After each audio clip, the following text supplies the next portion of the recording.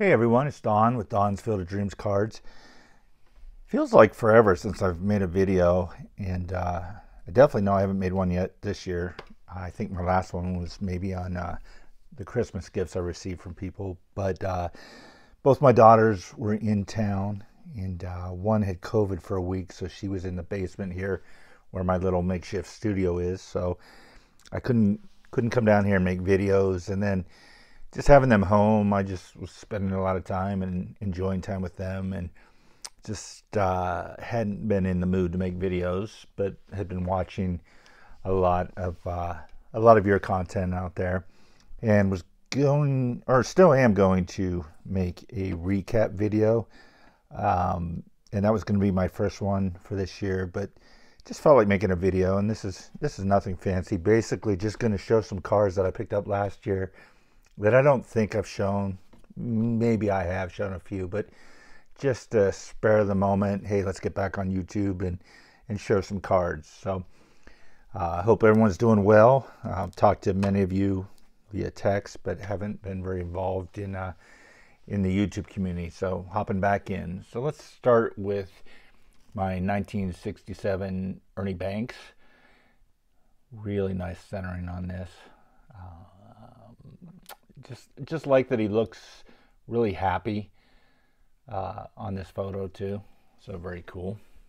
I think I picked this up for less than $30. I don't remember the exact price, but a really nice 1959 PSA 5 Brooks Robinson. And so these are all additions to my Hall of Fame collection. Believe I picked this one up off of Facebook. Really cool Reggie Jackson with Yankee Stadium in the background. This was another, actually the next couple are going to be off of Facebook. Added the 62 Clemente in a 5. And as I've said in many videos, these are not high grade, but the cards look really nice. Backs are clean. There's no creases. Corners are pretty nice. Centering's pretty good. So that is good with me. As you'll see here in this next, another 5, Hank Aaron.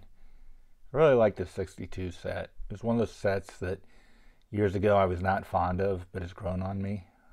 72 is another set that has grown on me. The 71 Hank Aaron. And a 7. I believe I picked this one up from the same seller. Rookie card of Steve Garvey. Looks really good for a 71. A little off-center, but as everyone knows, with the black border, it can be tough. I might have shown this card before, but I don't remember. My first Tris Speaker, and it's the Polo Grounds game card, which you look on the back. You can see the Polo Grounds.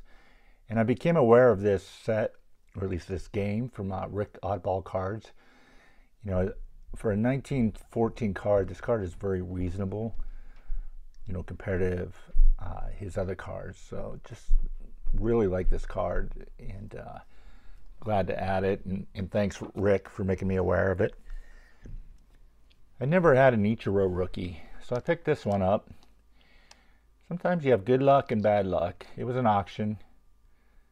I was looking at 2, and I won this one.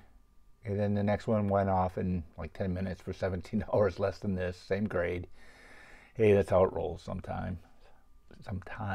Sorry guys. But just glad to add this to the collection. Would like to add the Pujols to this.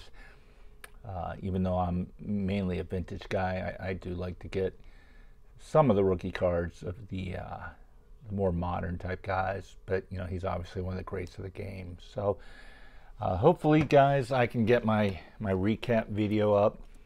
I think maybe it's a little nicer to get it a little later, so everyone's not burnt out on everyone's recap videos. Something different. So hopefully I can get that up soon.